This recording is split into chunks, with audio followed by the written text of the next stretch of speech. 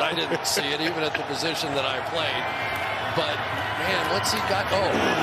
Huge hit there by Amos. And it's a big center by Bradbury, the center, who keeps going to the 14-yard line. We've got an immaculate reception that from a line. That big hit.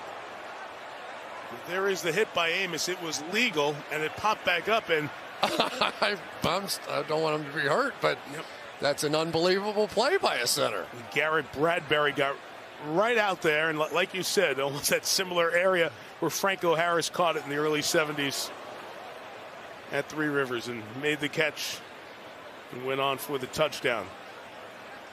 Just a huge, clean, legal hit on the back end. But for Bradbury to see that is one thing. For Bradbury to make the catch is another thing. For Bradbury to run